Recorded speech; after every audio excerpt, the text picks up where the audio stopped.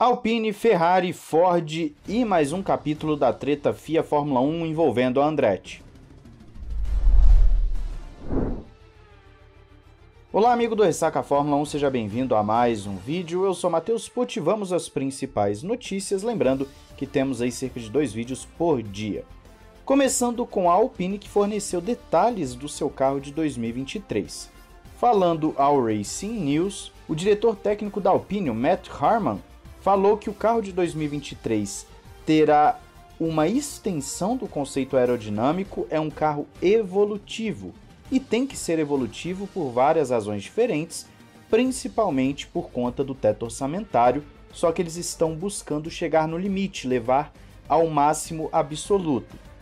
Estão mudando grande parte do carro, mas não estão afastando muito do conceito aerodinâmico inicial, porque acreditam que ainda há um grande potencial nessa visão. O que fizeram foi focar nos aspectos mecânicos do carro para liberar o próximo potencial. E ainda acha que vão encontrar muita coisa no assoalho.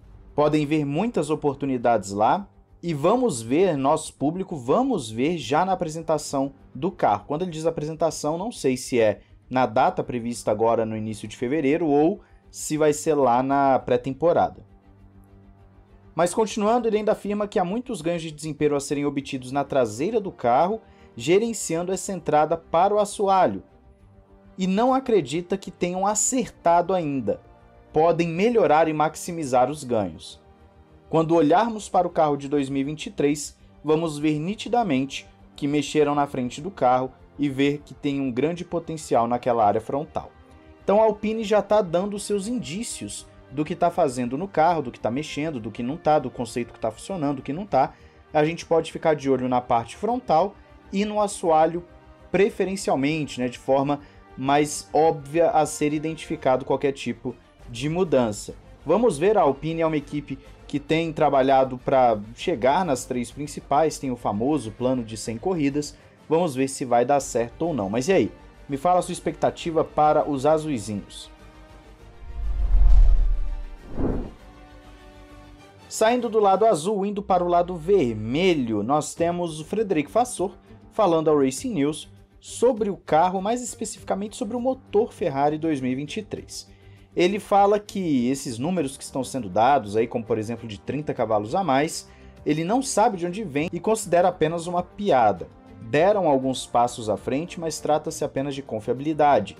E acha que o problema do ano passado não era a potência, mas sim a confiabilidade, e o primeiro objetivo é corrigir. Até agora parece tudo muito bom, mas a realidade é na pista, então terão uma perspectiva diferente. Acredita que alguns problemas que a equipe sofreu no ano passado, e não apenas a Ferrari, mas todas, vinham de confiabilidade, como por exemplo porpoising e até mesmo a vibração. E todos terão um quadro melhor, uma imagem melhor dos carros no Bahrein. Então basicamente Frederic Vasseur falando sobre aquele basicão, né? Ele tá falando aquele padrãozão do, olha, a gente só mexeu na confiabilidade, não sei de onde estão vindo esses números. Ele tá tentando dar uma baixada na bola, o que pode ser bom, pode ser ruim. Às vezes é bom porque ele sabe que o carro vai vir muito mais forte, como pode ser ruim para já falar para a Ferrari, para a torcida no caso, olha, não cria uma expectativa muito absurda não. Mas enfim, a gente não sabe. Fato é que Frederic Vasseur está falando publicamente sobre esses rumores de que o motor tem 30 cavalos a mais, que a Ferrari vem isso, vem aquilo, e a gente tem que esperar para ver se vai ser isso tudo mesmo. Mas e aí, me diz se você acredita que a Ferrari está mexendo só na confiabilidade ou se ela vai ter um ganhozinho de potência mesmo. Fala aí. Agora vamos de Ford. Pois é, a Ford que está sendo aí rumorizada, como a gente gosta de falar, com a Red Bull. Eles estão sendo muito ligados à Red Bull para 2026 em diante. Não há nada concreto, não há nada assim chegando até nós que dê realmente algo palpável, são apenas rumores, mas o Mark Rushbrook, que é chefe da Ford Performance, falou que a Fórmula 1 está certamente forte e crescendo tanto nos Estados Unidos quanto no mundo. E o que fizeram foi bom em criar boas corridas, competição, ainda é o pináculo do automobilismo, conseguiram atingir um novo público com Drive to Survive e como empresa eles correm pela inovação, pela transferência tecnológica, oportunidade de aprender, pelo marketing. Então tudo mudou, a situação mudou e se a Ford antes não considerava a Fórmula 1, agora considera. Também afirma que o combustível sustentável é definitivamente algo que estão interessados e estão fazendo isso já em outras categorias, como por exemplo o WRC, que começou no ano passado a ter esse tipo de abordagem. Tem sido de grande aprendizado para a Ford.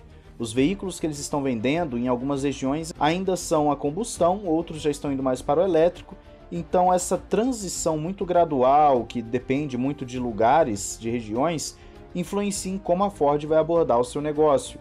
E eles querem ser sustentáveis como empresa, não somente produzindo elétricos, mas também motores a combustão mais sustentáveis, e apoiam todas as categorias que vão adotar combustíveis sustentáveis, participando ou não da categoria. E quando perguntado sobre a sua grande rival, a GM, se a entrada da GM junto da Andretti afetaria em alguma coisa para a Ford, ele falou que não necessariamente, mas vai ser interessante ver o progresso, se eles terão sucesso para se tornarem a 11ª equipe ou não. Então, basicamente, a Ford está confirmando que há um interesse na Fórmula 1, mas ainda deixando tudo muito nebuloso, se vão entrar ou não citou nada de Red Bull. Vamos ter que aguardar as cenas dos próximos capítulos para ver se vai rolar ou não. Você gostaria de ver uma Ford Red Bull? Diz aí. E agora o último capítulo que nós temos da novela FIA vs Fórmula 1. Nós temos várias coisas acontecendo ao mesmo tempo e está envolvendo a Andretti, né? A famosa Andretti que a gente está falando tanto. O Mohamed Ben Sulayem falou durante o Rally de Monte Carlo que, para eles de conhecimento da FIA, somente a Andretti quer entrar, contrariando uma informação inicial da Fórmula 1 de que a Andretti seria só mais uma numa fila de várias conversas que estão sendo feitas. E aí o Mohamed Ben Sulayem defende bastante a Andretti e, no caso, a Cadillac e a GM, falando como podemos dizer não a um grande fabricante. Falamos dos Estados Unidos, temos 3 corridas lá, é muito saudável, só que fui eleito não para ganhar dinheiro, fui eleito para sustentar o automobilismo. E ele ainda continua falando, as equipes falam de que se colocar mais uma equipe vai ter partição do bolo e tal. Sim, mas você quer o quê? Talvez expulsar 5 times e então você ter mais dinheiro? Você pode levar de ambas as maneiras. Então quero que eles tenham sucesso, mas para obter mais dinheiro ou menos dinheiro, tanto faz, o limite de teto orçamentário foi eficaz e estão tentando torná-lo ainda mais. Não pode bloquear um fabricante, isso seria errado de acordo com Mohamed Ben Sulayem. Olha, sendo bem sincero, eu assino embaixo com tudo que ele falou aí. Ah, mas ele está errado sobre outras coisas. Ok, a gente pode falar separadamente de cada tópico. Mas ele está certíssimo no que diz respeito à entrada da Andretti e da GM. Como ele vai dizer não para uma GM da vida? E outra, se é tudo uma questão de dividir o bolo, tira metade do grid e aí as 4, 5 principais vão ter mais dinheiro. É simples. Você resolve o problema. Eu acho que ele está tocando na ferida da Fórmula 1, está mostrando que a FIA não vai simplesmente ficar de braços cruzados, e eu gostei bastante dessa postura dele com relação a Andretti e a GM. Espero que continue, para ser bem sincero, e espero que eles consigam entrar, né? No caso eles, Andretti e GM, consigam entrar para 2026. Mas e aí, você tá gostando dessa postura do Mohamed Ben Sulayem com relação a Andretti e GM? Diz aí nos comentários, não esqueça de se inscrever e ativar o sininho para não perder nada. Um grande abraço, valeu e falou!